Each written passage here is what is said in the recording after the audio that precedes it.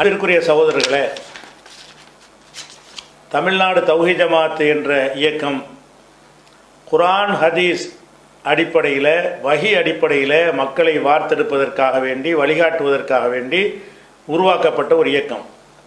இந்த கொள்கையை மக்கள் மத்தியில் கொண்டு செல்வதற்காக ஏராளமான கொள்கை சகோதரர்கள் உடலாலும் பொருளாலும் பலவித தியாகங்களை செய்து உருவாக்கினார்கள். ஆனால் இந்த ஜமாத்தில் பொருளாதாரம் கட்டுக்கடங்காமல் குவிந்த பிறகு அந்த பொருளாதாரத்தை வைத்து சுரண்டி உலகத்தில் நன்றாக வாழ வேண்டும் என்று நினைக்கக்கூடியவர்கள் அதற்கேற்ப இந்த இயக்கத்தை வளைத்து கொண்ட காரணத்தினால்தான் அவர்கள் பல மோசடிகளை செய்தார்கள் என்பதை கடந்த உங்களுக்கு எல்லாத்தையும் நாங்கள் விளக்கியிருக்கிறோம். பொருளாதாரத்தில் அவங்க செய்த மோசடிகள் அவங்களுடைய வாக்குமூலத்தை கொண்டு நம்ம நிறுவி இருக்கிறோம். அதுபோக எனக்கு எதிராக எடுத்த நடவடிக்கைகளில் எத்தனை கள்ள வேலை செய்தார்கள். அது உண்மையான நடவடிக்கையாக இருக்கும் என்று சொன்னால் ஒரே மாதிரியாக அவர்கள் அதை செஞ்சிருப்பார்கள். ஒவ்வொரு இடத்துக்கு ஒரு மாதிரி, ஒவ்வொரு ஆள் ஒரு மாதிரி, ஒரு விஷயத்தை பல மாதிரிலாம் சொன்னதையெல்லாம் ஆதாரங்களோடு நம்ம உங்களுக்கு நிரூபிச்சிருக்கிறோம். இறுதியாக P.J. ஒத்துக்கொண்டாரு என்று சொல்லக்கூடிய அந்த வாதத்திற்கான பதிலையும் நேரடியாக பார்த்து விட்டோம். அதற்கு பிறகு மேலும் சில செய்திகளை உங்களுக்கு நான் சொன்னால், இவங்க எந்த அளவுக்கு தரங்கட்டவர்கள், இந்த தன்மைகளை வைத்து நீங்கள் பார்த்தீர்கள் என்று சொன்னால் கண்டிப்பாக இவங்க களவாடி இருப்பார்கள் என்பதும் உண்மைதான். அதே மேலே என் மீது எடுத்த நடவடிக்கைகளையும் அவர்கள் கெட்ட நோக்கத்தோடு செய்திருக்கிறார்கள் என்பதையும் நீங்கள் அறிந்து கொள்ள முடியும். அவங்க செஞ்ச உளறல்கள் சில விஷயங்களை அதை அடுத்தடுத்த நாட்களில் இன்று பார்க்க இருக்கிறோம். அதில் முதலாவதாக சொல்கிற விஷயம் என்னென்னு கேட்டால், நான் ஒரு சுமார் 90க்கு மேற்பட்ட புத்தகங்கள் எழுதியிருக்கிறேன். உங்களுக்கு தெரியும். இந்த புத்தகங்களில் பெரும்பாலானவை மிக ஆரம்ப காலத்தில் எழுதப்பட்ட புத்தகங்கள் தான். பிறகு ஜமாத்து வளர்ச்சி அடைந்த பிறகு எனக்கு புத்தகம் எழுதுவதற்கான நேரமே கிடைக்கவில்லை. இது உங்கள் எல்லாருக்குமே தெரியும். இப்போ திருக்குர்ஆனுடைய தமிழாக்கம் அது வெளியிடும் பொழுது, அப்போ தமுமுகவில் நம்ம இருக்கும் பொழுது தான் அந்த ஒரு திருக்குர்ஆன் தமிழாக்கத்தை நம்ம வெளியிட்டோம். அப்போ டிஎன்டிஜெலாம் இருக்கவில்லை. அதுக்கு பிறகு பல நூல்களை வெளியெடுக்கும் பொழுதெல்லாம் அதில் இவங்களுக்கெல்லாம் எந்த சம்மந்தமும் இல்லை. திருக்குர்ஆன் தமிழாக்கத்தின் போது தமிழாக்கம் செய்து முடித்த பிறகு அந்த ஒழுங்காக இருக்கிற சரிபார்த்தல் என்பதற்காக வேண்டி பல துறையை சேர்ந்தவர்களை வைத்து சில ஆலோசனை கூட்டத்தை நம்ம நடத்தியிருக்கிறோம். அந்த ஒரு ஒத்துழைப்பு அவங்கள கொண்டு செஞ்சுருக்கிறோம். அது முதல் எடிஷனுக்கு தான். அனைவரும் பார்த்து வெளியிட்ட அந்த புத்தகத்திலேயே ஏராளமான கரெக்ஷன் பின்னாடி ஒவ்வொருத்தரும் சுட்டி காட்ட நான் மாற்றியிருக்கிறேன். அந்த நூல்கள் விஷயத்துலையும் உங்களுக்கு எந்த விதமான பங்கோ எதுவுமே கிடையாது. ஆனால் ஒவ்வொரு கட்டத்தில் என்ன செய்கிறாங்கன்னு கேட்டால், இந்த P.J. நூல்கள் இருக்கு இல்லையா, அந்த நூல்களை பொறுத்த வரைக்கும் அது நாங்கள்லாம் சேர்ந்து பாயிண்ட் எடுத்து கொடுப்போம், அவர் எழுதுவார் என்று. இவங்க ஜமாத்துக்கு வரல அந்த காலத்துலலாம். அந்த காலத்தில் இந்த நூல்கள்லாம் வெளியாயிருச்சு. ஜக்காத் ஒரு ஆய்வு என்பதற்கு மட்டும்தான் அறிஞர்கள் குழு கூடி, ஏன்னுட்டா ஒரு பொருளுக்கு ஒவ்வொரு தடவையும் ஜக்காத்து கொடுக்கணுமா, கொடுத்த பொருளுக்கு திருப்பி கொடுக்கணுமா என்பது மற்றவங்க சொல்லாமல் நம்ம புதுசாக சொன்னோங்கிற வகையில் கருத்து வேறுபாடு இருந்துச்சு. அப்போ எல்லா அறிஞர்களுக்கும் அதை புரிய வைத்து ஒத்த கருத்தில் வரணும் என்பதற்காக வேண்டி அந்த நூல் வெளியிடுவதற்கு முன்னாடி ஒரு கலந்தாய்வு கூட்டம் நடத்தி அதில் டிஸ்கஷன் பண்ணுறதுல தான் சில இதில் இப்போ இருக்கக்கூடிய நிர்வாகிகளில் சிலரும் இப்போ இல்லாத பலரும் அதில் கலந்து கொண்டார்கள். அந்த ஒரு நூலை தவிர வேறு எந்த ஒரு புத்தகத்திலையும் இவங்க யாருடைய பங்கும் கிடையாது. அவங்கள்ட்ட போய் கேட்க வேண்டிய தேவை எனக்கு ஏற்படவில்லை. அது உங்கள் எல்லாருக்குமே தெரியும். ஆனால் என்ன செய்கிறாங்கன்னு கேட்டால், ஒருத்தன் தமிழன் டிவியில் உட்காந்துக்கிட்டு சொல்கிறான், நாங்கள் இந்த மாதிரி 20 அறிஞர்கள் நாங்கள் இருக்கிறோம், நாங்கள் எழுதி கொடுப்போம், ஒரு பேரில் எல்லாம் வெளியிடுவாருங்கிறான் ஒருத்தன். அதற்கு பின்னால் எல்லா விடயங்களும் வகுக்கப்படுவது உங்கள் தமிழ் சமூகத்தின், இஸ்லாமிய சமூகத்தின் கொள்கை ரீதியாக, மத ரீதியான கொள்கைகள் முழுவதுமாக கட்டமைக்கக்கூடிய பொறுப்பில் திரு ஜெயினுல் ஆபிதீன் தான் இருந்தார். இன்று கூட அவருடைய தாக்கம், அவர் எழுதிய நூல்களினுடைய முகவுரைகள் தொடர்கிறதா இல்லையா? அதை நீங்கள் எந்த அடிப்படையில் பயன்படுத்தி கொண்டிருக்கிறீர்கள்? இது ஒரு நியாயமான கேள்விதான். பொதுவாக நீங்க குறிப்பிட்டு காட்டக்கூடிய அவங்க அந்த சகோதரர் அவங்களா இருக்கட்டும், பொதுவாக நம்ம ஒரு இயக்கம் சொன்னா, ஒரு அமைப்புன்னு சொன்னா மக்கள் அறியும்படியாக சிலர் என்ன செய்வாங்க, காட்சி அளிப்பார்கள். சரி. ஆனா அது ஒரு குழு தான். இப்ப எங்க ஜமாத்தை பொறுத்த மட்டில் இது ஒரு சுதந்திரமான ஒரு அமைப்பு.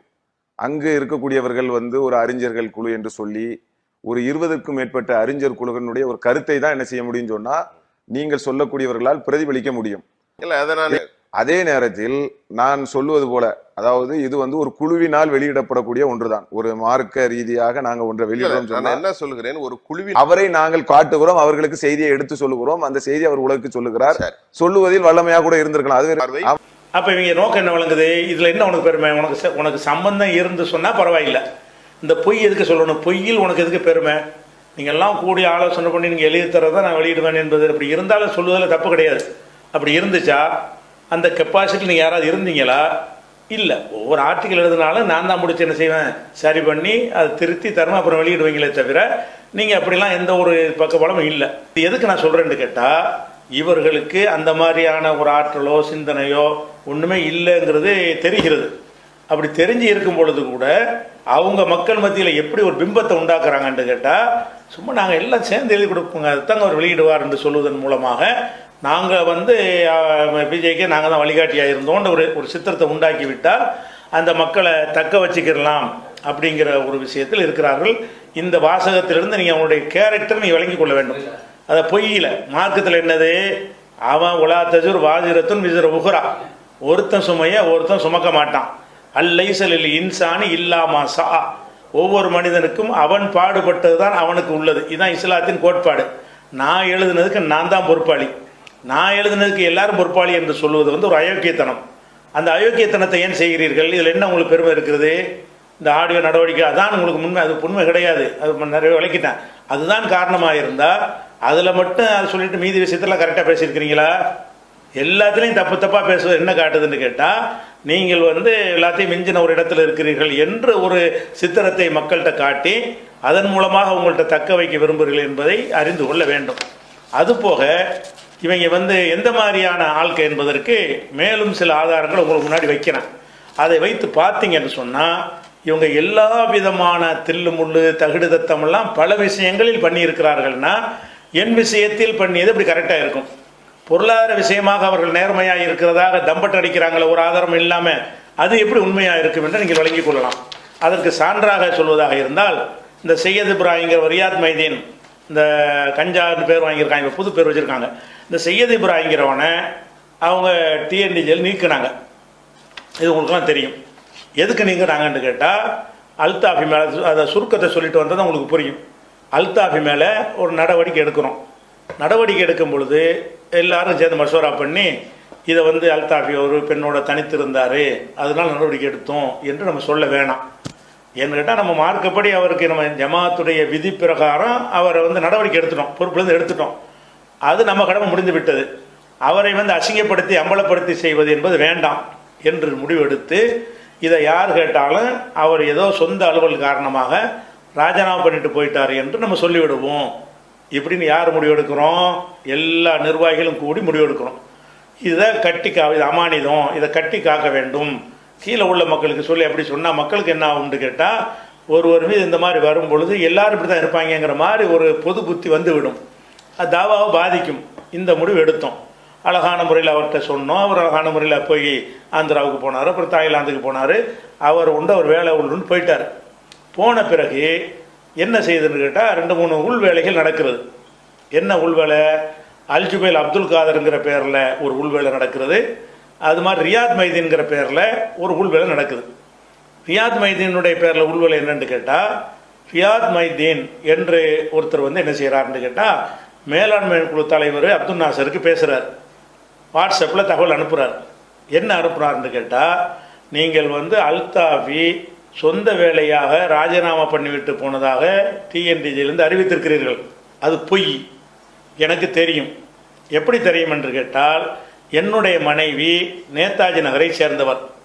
என்னுடைய மனைவி வந்து எந்த பெண் வந்து அல்தாஃபிட தனித்திருந்தாரோ அந்த பெண்ணுக்கு பக்கத்து வீட்டுக்காரி. அதனால அவங்க 2 பேரும் பேசிக்கொண்டார்கள். என் மனைவி இடத்துல அந்த பெண் சொன்ன விவரங்கள் அடிப்படையில் நான் தெரிந்த விஷயம் என்னவென்று சொன்னால், அல்தாஃபி அந்த பெண்ணை வந்து ஒரு தவறான முறையில் வந்து அவர் வீட்டுக்கு வர சொல்லியிருக்கார், தனித்திருக்கிறார், அந்த விஷயங்களில் கல்யாணம் பண்ணுவதாக வாக்களித்திருக்கிறார். இந்த மாதிரிலாம் நடந்து அது கையுமையுமாக மாட்டி அதுக்குத்தான் நீங்கள் நடவடிக்கை எடுத்திருக்கிறீங்க. அப்படி இருக்கும் பொழுது ராஜினாமா பண்ணியதாக நீங்கள் சொல்வது எப்படி? என்று அவருக்கு நாசருக்கு என்ன செய்கிறாங்க, மேலாண்மை தலைவருக்கு வாட்ஸ்அப் மூலமாக ரியாத் மைதீன்கிற பேரில் ஒரு மெசேஜ் வருது. இதை உண்மையான காரணத்தை நீங்கள் மக்கள்கிட்ட சொல்லாவிட்டால் நான் வந்து பப்ளிஷ் பண்ணி விட்டுருவேன், இந்த காரணத்தை எல்லாத்துக்கும் விளக்கிடுவேன் அப்படிங்கிறது அந்த அந்த மிரட்டலில் வருகிறது. வந்த உடனே என்ன செய்யுதுன்னு கேட்டால் அதே மாதிரி வந்து இப்படி நாசருக்கு பண்ணிவிட்டு முகநூலில் இந்த மெசேஜ் வருது. என்ன வருது? முகநூலில் ரியாத் மைதீன்கிற பேரில் முகநூலில் பரப்பப்படுகிறது.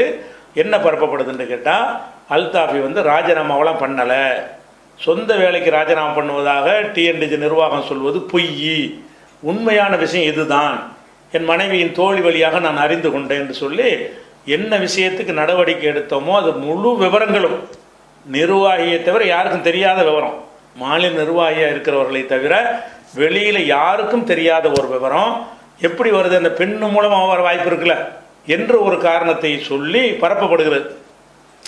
பரப்பு நம்ம என்ன நினைச்சோம்னு கேட்டால் நிர்வாகத்தில் எல்லாரும் நினைத்தோம் இது வந்து அப்படி ஒருத்தன் இருக்கிறான், ரியாத் மைதீன் ஒருத்தன் இருக்கிறான், அவன் பொண்டாட்டி வந்து அந்த அந்த பெண்ணோட ஒரு தோழியாக இருக்கிறாள், அதை அந்த வகையில் கிடைச்ச தகவல்களை பரப்புகிறார்கள்.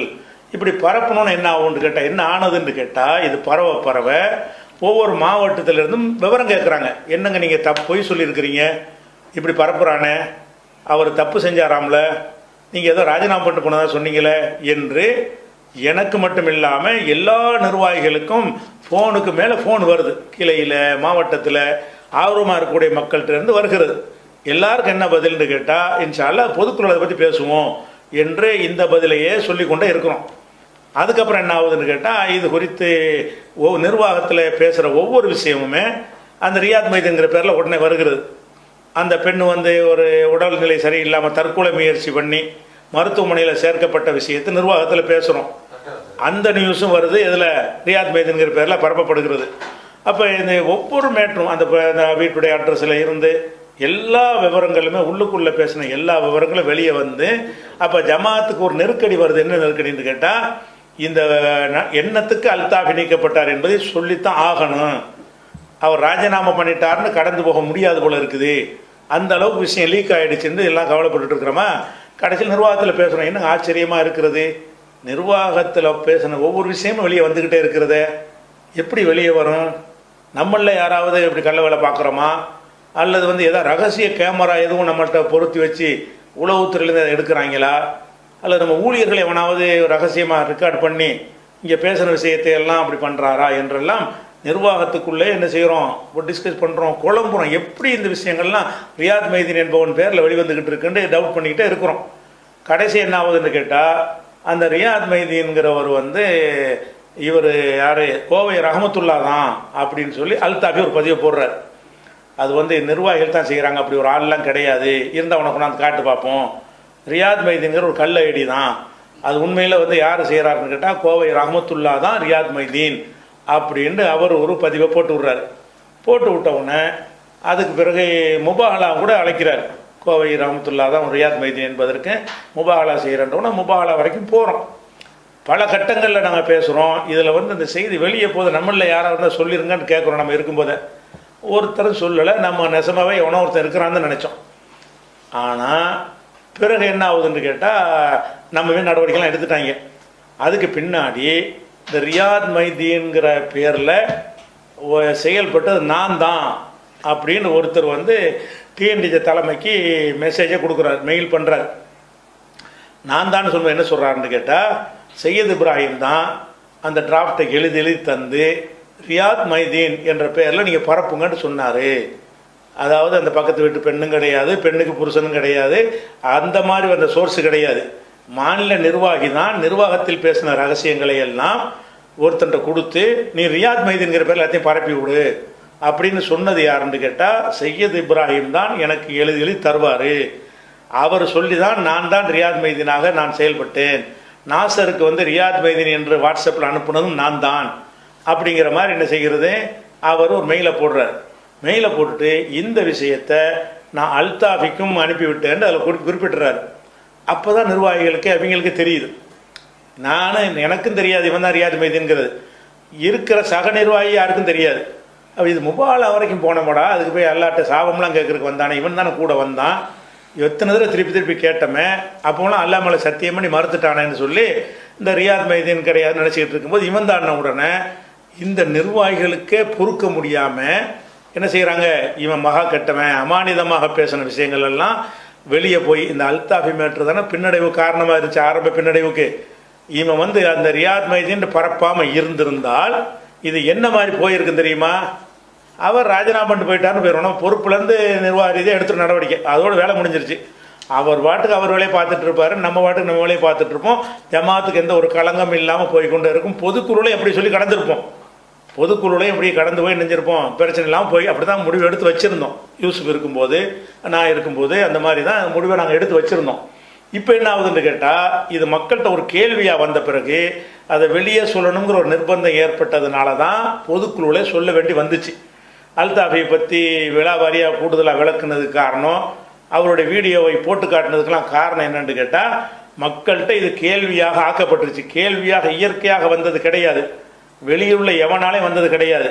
மாநிலத்தில் நம்பிக்கைக்குரிய நிர்வாகியாக இருக்கிற ஒருத்தன், ஒரு அயோக்கியன் பேசின அமானிதங்களை எல்லாம் வெளியே பரப்பி வேற ஒரு பேரில் நினைஞ்சிருக்கிறான், பரப்பி விட்டுருக்கிறான் அப்படிங்கிற அளவுக்கு வந்த உடனே தான் இதில் என்ன செய்கிறது, அதிர்ச்சி அடைஞ்சு அவன் நீக்கிறாங்க. செய்து பிராயினை கூப்பிட்டு கேட்குறாங்க, நீ தான் நம்மளப்பா ரியாத் மைதீனாக நீ நடிக்க சொன்னாலே வந்து சொல்லிவிட்டான் அப்படின்ன உடனே மறுக்க முடியாத, அவன் தான் அதுக்குள்ளே ஆதாரம் தான் வச்சிருப்பானே, உடனே நான் தானே ஒத்துக்கிட்டான்.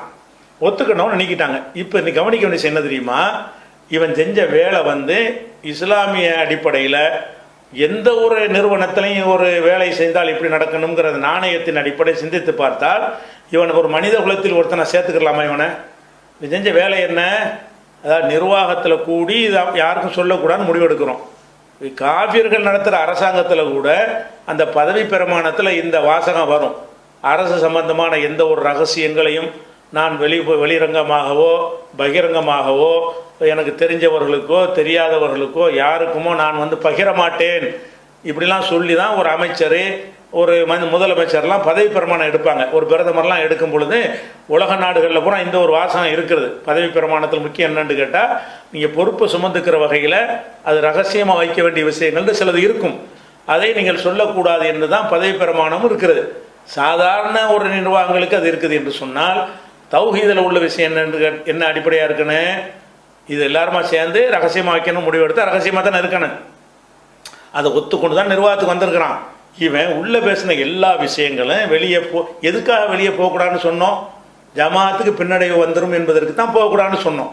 இவனுக்கு என்ன வருதுன்னு கேட்டால், இவன் வந்து இப்போ அல்தாஃபி அங்கே இருக்கும் பொழுது இவனை விட அல்தாஃபி எல்லாரையும் விட அல்தாஃபி கொஞ்சம் மேல் நோக்கி போய் கொண்டிருக்கிறார். அவருடைய பேச்சு அதெல்லாம் மக்கள் விரும்பக்கூடிய நிலையில் வந்துகிட்டு இருக்கிறாரு. இவங்க எல்லாம் ரெண்டாவது மூணாவது சீன் அவுட் ஆகிட்டு இருக்கிறாங்க. பெரிய பெரிய ஆட்களை விட அவர் மதிக்கப்படக்கூடிய அளவில் வந்து கொண்டிருக்கிறார். அந்த காழ்ப்புணர்ச்சியில் இவனை வந்து கேவலப்படுத்தி அசிங்கப்படுத்தி விட்டால்தான் நம்ம ஒரு ஹீரோ நிலைக்கு வர முடியுங்கிற ஒரு உள்நோக்கம் இல்லாமல் இவன் இப்படி செஞ்சிருக்க முடியாது. அப்போ ரகசியமாக பேசி தெரிவிக்க கூடாது என்று சொன்ன விஷயத்தை வெளியே பரப்புன ஒரு அயோக்கியன் யாராக இருப்பான், எப்படிப்பட்ட மகா கெட்டவனாக இருப்பான்னு சிந்திச்சு பாருங்க. அவன் தான் இப்போ ஒன்றா சேர்ந்து கொண்டு இவளை விளங்கணும். இதெல்லாம் செஞ்ச ஒருத்தன் இந்த சதிகளை என்ன மாதிரி செஞ்சிருப்பான். என் விஷயமாக அது அல்தாஃபியை காலி பண்ணதுக்குரிய காரணம் எனக்கும் இருக்குல்ல, என்னையும் சீன் அவுட் பண்ணா தான் இஷ்டத்துக்கு எல்லாம் ஆட முடியுங்கிறது ஒரு விஷயம் அவன்கிட்ட இருந்திருக்கு.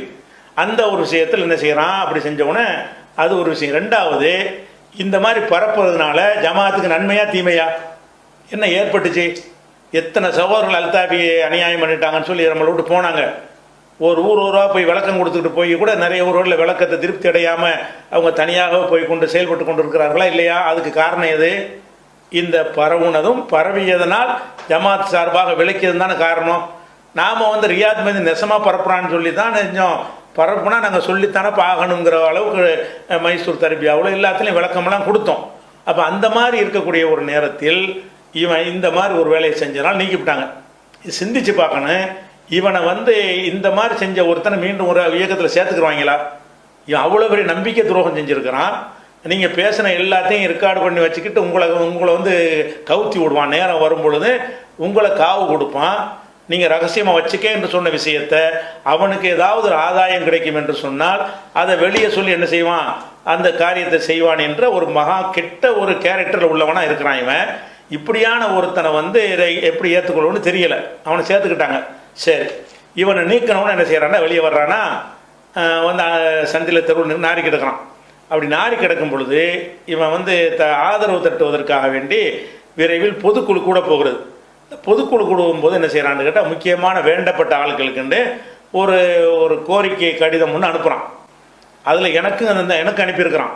அந்த கடிதத்தில் என்ன எழுதுறான்னு கேட்டால், அதில் இதில் வந்து முக்கியமான செலக்டட் வார்த்தையை தான் அவன் சொல்கிறான். முழு கடிதம் நிறைய பெரிய கடிதம். அது செலக்டட் அவன் சொன்ன வாசகம், அஸ்ஸலாமு அலைக்கும். என் மீது இன்றும் அன்பு வைத்துள்ள தமிழ்நாடு தௌஹீத் ஜமாத் சகோதரர்களுக்கு சையது இப்ராஹிம் எழுதி கொள்வது. இந்த ஜமாத் அவன் எழுதுறான், கண்ணியத்தோடு தலை நிமிர்ந்து நடக்க வேண்டும் என்று தான் சில அதிரடியான நடவடிக்கைகளை எடுத்தேன். இந்த ஜமாத்து தலை நிமிர்ந்து நடக்கணுங்கிறதுக்காக வேண்டி இவனா நினைஞ்சிருக்கான்னா சில அதிரடி நடவடிக்கை எடுத்தானா. இதில் எனக்கு எந்த ஆதாயமும் இல்லை. இந்த ஜமாத் தூய்மையானது என்று உலகிற்கு பறைசாற்றவே சில ஹிக்குமத்துகளை கையாண்டேன். தூய்மையானது காட்டுவதற்காக வேண்டி சில ஹிக்குமத்தை கையாண்டாங்களாம். ஹிக்குமத்துனா என்ன? இந்த அல்தாவி ஆயோக்கியம் நாங்கள் தான் பரிசுத்தோன்னா ஹிக்குமத் ஆயிருங்களே. இப்போ அது மாதிரி கையாண்டேன்.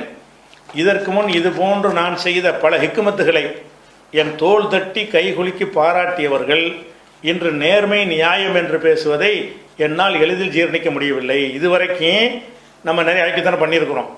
நல்லா செஞ்சீங்க, சூப்பராக செஞ்சீங்க பாய் என்று என்னை தட்டி கொடுத்தாங்க. இன்னைக்கு நீதி நியாயம்னு பேசுகிறீங்க. ஏற்கனவே அநியாயம் தான் நான் பண்ணிக்கிட்டு இருந்தேன். அநியாயம் பண்ணும்போது நீங்கள் அந்த வாசகத்தை நல்லா கவனிங்க. நான் செய்த இதற்கு முன் இது போன்று நான் செய்த பல ஹிக்குமத்துகளை என் தோள் தட்டி கைகுலுக்கி பாராட்டியவர்கள் இன்று நேர்மை நியாயம் என்று பேசுவதை என்னால் எளிதில் ஜீரணிக்க முடியவில்லை. நீங்கள் இப்படி பேசலாமா? நான் எவ்வளோ அநியாயம் பண்ணியிருக்கிறேன், அயோக்கியத்தனம் பண்ணியிருக்கிறேன், அப்போலாம் சரியாக பண்ணேன்னு சொன்னீங்களே. இப்போ வந்து ரியாத் மைதீன் விஷயத்தை மட்டும் வைத்துக்கொண்டு என்னை வந்து நீங்கள் எப்படி குறை சொல்கிறீங்க? இது ரியாத் மைதீன் புது விஷயம், இதுவும் நிறைய செஞ்சுருக்கேனேங்கிறான். ரியாத் மைதீன் வந்து ஒரு புது விஷயம் நினச்சி நீங்கள் நடவடிக்கை எடுக்கிறீங்க. இது மாதிரி நான் நிறைய பண்ணியிருக்கிறேனே, அப்போலாம் தட்டி கொடுத்தீங்களே அப்படின்னா என்ன வழங்குது? இவன் ரியாத் மைதீன் விஷயம் வந்து இவனுக்கு ஃபஸ்ட்டு அல்ல. இது மாதிரி பல காரியங்களை இவனோடு இருக்கக்கூடியவர்கள் இவனும் சேர்ந்து நிறைய செய்திருக்கிறார்கள். அதை எல்லோரும் ஊக்குவித்திருக்கிறார்கள் என்பதை இதில் சொல்கிறான். அதுபோக என்னுடன் இணைந்து செயல்பட்ட பல மாநில நிர்வாகிகள் இருந்திருக்காங்க. இங்கே இவனுடன் சேர்ந்து செயல்பட்டிருக்கிறாங்க. மார்க்கத்துக்கு முரணாக செய்யும் காரியங்களை நான் மக்கள் மன்றத்தில் வைத்தால் ஒருவரும் இனி மேடை ஏற முடியாது. அப்போ மார்க்க விரோதமாக நான் எவ்வளோ காரியம் இவங்களோட சேர்ந்து செஞ்சுருக்கிறேன். அப்போ என்னை போட்டு நீக்கினீங்கன்னு சொன்னால் நம்ம 2 பேரும் சேர்ந்து எல்லாத்தையும் போட்டு சொல்லுவேன். மேடையில் ஒருத்தன் ஏற முடியாது. அப்படின்னா என்ன அர்த்தம்? மேடையில் ஏற முடியாத அளவுக்கு இவனும் இப்போ நிர்வாகத்தில் இருக்கிற பல நிர்வாகிகளும் சேர்ந்து ஏராளமான மார்க்க விரோத காரியங்களை செய்திருக்கிறார்கள். அதை நான் வெளியிட்டேன்னு சொன்னால் ஒருத்தருக்கு மேடை ஏற முடியாது அப்படின்னு ஒன்று போடுறான். இது எப்போ போடுறான்? பொதுக்குழுக்கு முன்னாடி உறுப்பினர்களுக்கு சொல்லி எனக்கு போய் நியாயம் கேளுங்க என்பதற்கு போட்ட கடிதம். கோவை அடுத்தவன் சொல்கிறான், கோவை ரஹமத்துல்லா செய்த பல காரியங்களை இதுநாள் வரை நான் யாரிடமும் கூறியதில்லை. இவரும் ஜமாத்துக்காகத்தான் இந்த காரியங்களை செய்தார் என்று பெருந்தரும் இருந்துவிட்டேன். நான் செஞ்ச மாதிரி கள்ள வேலையை ரஹமத்துல்லாவும் செஞ்சான். ஆனால் அதை கூட நான் என்ன செய்யலை. அவன் செய்கிற அநியாயம்னு எனக்கு தெரியும். ஜமாத்து நன்மைக்காக என்ன செய்வோம், நாங்கள் போய் எல்லாம் சொல்லுவோம். நான் சொன்ன மாதிரி அவனும் சொல்கிறான். அதனால் அப்படி இருந்தால் எப்படி? கோவை ரஹமத்துல்லா செய்த பல காரியங்களை இது நாள் வரை யாரிடமும் கூறியதில்லை. பல காரியங்கள் நல்ல காரியம் தான் கூறிட வேண்டியதானே, கூற முடியாத காரியம்னு அர்த்தம். இதுவரை யாரிடம் கூறியதில்லை. இவரும்னா கோவை ரஹமத்துல்லாவும் ஜமாத்துக்காகத்தான் இந்த காரியங்களை செய்தார் என்று பெருந்தன்மையுடன் இருந்துவிட்டேன். சில மாவட்டங்களுக்கு அவராக நேரில் சென்றும் சிலரை போனில் தொடர்பு கொண்டும் அல்தாஃபி பற்றி தவறான செய்தி ஏதேனும் இருக்கிறதா என்று செய்திகள் சேகரித்தார். அப்போ அல்தாஃபியை நீக்கி நடவடிக்கை எடுத்தாச்சுல, அது சும்மா விட வேண்டியதானே. அதுக்கு பிறகு இன்னும் 100 விஷயம் அவர்கிட்ட வந்தால் நமக்கு என்னங்கிறான். அவர் சம்பந்தமாக 100 குற்றச்சாட்டு நமக்கு வந்து சேருது. அதுக்கு நமக்கு என்ன சம்பந்தம்? நம்ம ஒரு விஷயம் வந்தது, நம்ம விசாரித்தோம், ஒத்துக்கொண்டாரு, தனித்திருந்ததை ஒத்துக்கொண்டார், நடவடிக்கை எடுத்துறோம், முடிஞ்சிருச்சிருப்போம். அப்புறம் தேடி தெரியனே. இவன் என்ன செஞ்சிருக்கான்னா ஒவ்வொரு ஊருக்காக போயிருக்கான், பயணப்பட்டு கும்பகோணம் போயிருக்கிறான், திருப்பூர் போயிருக்கிறான். ஒவ்வொரு இடமா போய் ஏதாவது மெசேஜ் இருக்குதா, அல்தாஃபி பற்றி ஏதாவது உங்களுக்கு தெரியுமா, ஏதாவது வேறு கோக்கமாக்கு விஷயங்கள் ஏதாவது இருக்குதான்ட்டு இவன் ஊராக போய் ஃபோன்லேயும் பேசினானா, நேரடியாக போனானா இது இவனுக்கு தெரியுமா. அப்போ இப்படி ஒரு வேலை ஒருத்தனை வந்து நடவடிக்கை எடுத்து அவன் பாட்டு போன பிறகு அவனை பற்றி டேமேஜ் பண்ணுவதற்கு ஏற்ற செய்திகள் கிடைக்குதா என்று துருவி பார்த்தான் ரஹமத்துல்லா. பல இடங்களில் அவருக்கு ஒன்றும் கிடைக்காவிட்டாலும் அவர் இருக்கும் திருச்சியில் அவருடன் பாடம் எடுக்கும் ஒரு ஆசிரியை செய்தி தந்தார். அதாவது ரஹமத்துல்லாவுக்கு எங்கெங்கே சுற்றி ஒரு செய்தி கிடைக்கலையாம். ரஹமத்துல்லா திருச்சி பெண்கள் மதரசால் ஆசிரியர் இருக்கிறாரு. அங்கே ஒரு ஆசிரியையாக ஒரு பெண் இருக்கிறாங்க. அந்த ஆசிரியைகிட்டேருந்து ஒரு செய்தி கிடைச்சின்னு கொண்டு வர்றான். அந்த ஆசிரியைகிட்ட நீ மார்க்க சம்பந்தமான பாடம் நடத்துவதை தவிர உனக்கு என்ன உறவு, அவங்கள்ட்ட என்ன உனக்கு பேச்சு இருக்குது? பெண்கள் மதரசாவில் உஸ்தாதாக இருந்தால் நீ என்ன செய்யணும்? அவங்களும் தனியாக இருக்கணும். எவ்வளோ சஷ்டங்கள்லாம் வச்சுருக்குறோம். இவன் நினைஞ்சிருக்கான்னு கேட்டால் அங்கே பாடம் எடுக்கிற ஒரு ஆசிரியை, அந்த ஆசிரியைக்கு இவனுக்கு என்ன மாதிரி நட்புன்னு தெரியல. அதை வச்சு என்ன செய்கிறான்னு கேட்டால் ஒரு ஆசிரியை ஒரு செய்தி தந்தார். அது என்ன செய்தின்னு கேட்டால், உப்பு சப்பில்லாத, யார் செய்கிறான் எழுதுனதெல்லாம், உப்பு சப்பில்லாத விடயத்தை ஊதி பெரிதாக்கி விடலாம் என்று ஹிக்மத்து செய்தார். அல்தாஃபி என்னை எதை பேசினார்னு ஒரு செய்தி, சின்ன ஒரு செய்தி அந்த பொம்பளை சொல்லியிருக்கு. சொன்ன உடனே இதை வச்சு என்ன செய்வோம், பயங்கரமாக ஊதி அல்தாஃபி பயங்கரமான ஒரு கேடுகட்டவனாக நம்ம சித்தரிச்சிருவோம் என்று அப்படி சொல்கிறான். உப்பு சப்பில்லாத விஷயம் அப்படின்னா அந்த பெண் சம்பந்தமாக பேசின எல்லாமே ஒரு செட்டிங். நாங்கள் நெசம் நினைச்சோம், இவன் சொல்றதுக்கு முன்னாடி வரைக்கும் நெசம் தான் நினைச்சோம். அப்போ உப்பு சப்பில்லாத விடயத்தை ஊதி பெரிதாக்கி விடலாம் என்று ஹிக்மத்து செய்தார் ரஹ்மத்துல்லாஹ். அந்த பெண் பற்றிய செய்தி கிடைத்ததும் என்னிடம்தான் முதலில் தொடர்பு கொண்டு போய் மகிழ்ச்சி அடைந்தார். எப்படி ஒரு ஆள் கிடைச்சிருச்சு. அந்த என்னோட பணியாற்றக்கூடிய ஆசிரியை அல்தாஃபிக்கு எதிராக எதுவும் சொல்ல ரெடி ஆகிவிட்டார் அப்படின்னு சொல்லி என்னிடம் கூறி மகிழ்ச்சி அடைந்தார். 2 பேரும் கள்ளப்பை எப்படி இருந்தான்னு பாருங்க. அவன் செஞ்சான், இவன் சந்தோஷப்பட்டிருக்கிறான். அந்த பெண் யார் என்பது இவர் சொல்றார். யாரு? சையத் இப்ராஹிம் மக்களுக்கு சொல்றாரு. அந்த பெண் யார் என்பது உங்களுக்கு தெரியும். அதாவது எது, அந்த தலையில துணியை போட்டு மறைச்சு கொண்டு அல்தாஃபி ஒரு விஷயமாக ஒரு கடிதத்தை எழுதி கொடுத்து படிப்பாங்கல்ல, அல்தாஃபி டேமேஜ் பண்ண கடிதம், அது இவங்களா உண்டாக்கி தயாரிச்சதுங்கிறது எங்களுக்கு இவன் எழுதுறதுக்கு முன்னாடி வரைக்கும் தெரியாது. இயல்பாகவே அல்தாஃபி அந்த மாதிரி அந்த பெண்ணிட்ட நடந்து கொண்டாருன்னு தான் நினைச்சிருந்தோம். ஆனால் இப்போ இவன் போட்டு உடைக்கிறான். என்ன உடைக்கிறான்னு கேட்டால், அந்த பெண் யார் என்பது உங்களுக்கு தெரியும். அதை தனது முழு கட்டுப்பாட்டில் வைத்து ஒரு அந்நிய பெண்ணை, இன்னொருத்தன் மனைவியை தன் முழு கட்டுப்பாட்டில் வைத்து அசைக்க முடியாத சில ஆதாரங்களையும் எங்களுக்கு உருவாக்கி தந்தார். யாரு? கோவை ரஹமத்துல்லாஹ்.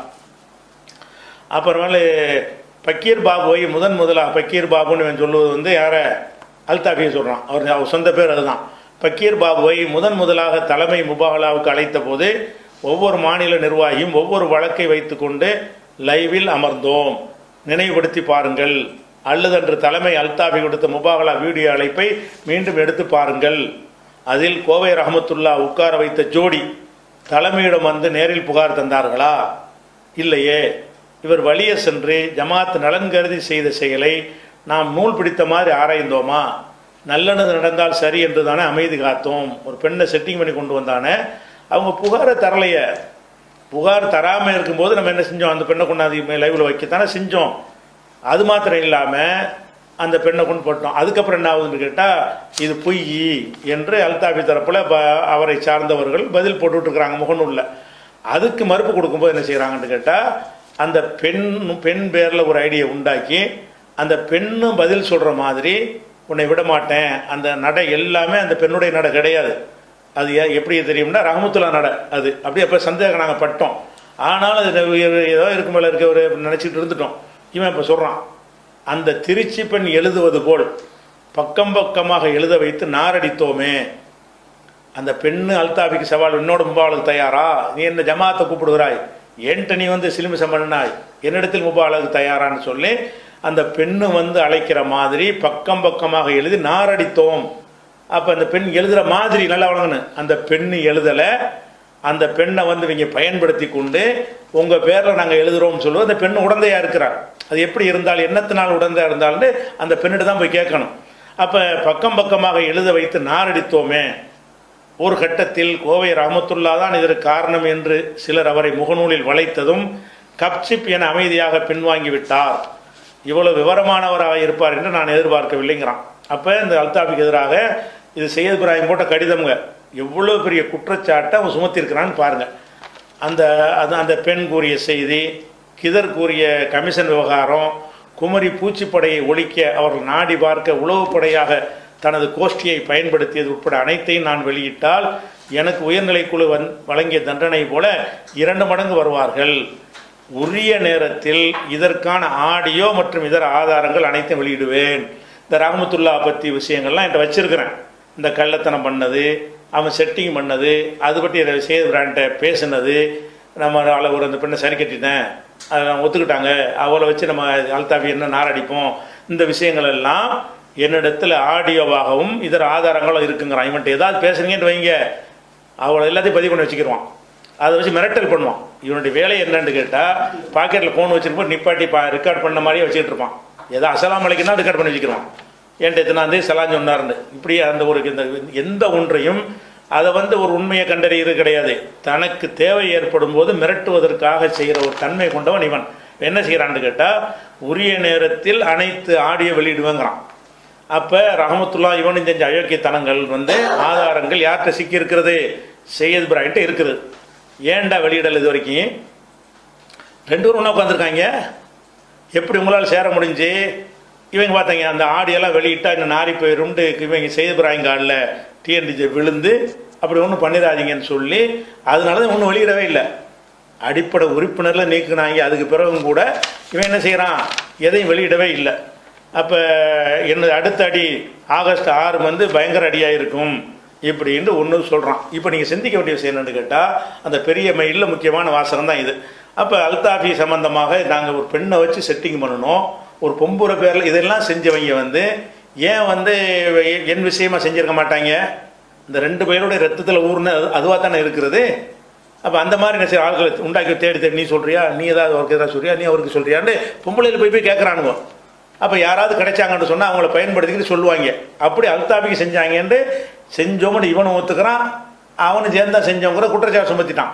இப்போ 2 பேரும் ஒன்றா சேர்ந்துட்டாங்க. இப்போ நீ சுமத்தின குற்றச்சாட்டு உண்மையா பொய்யா?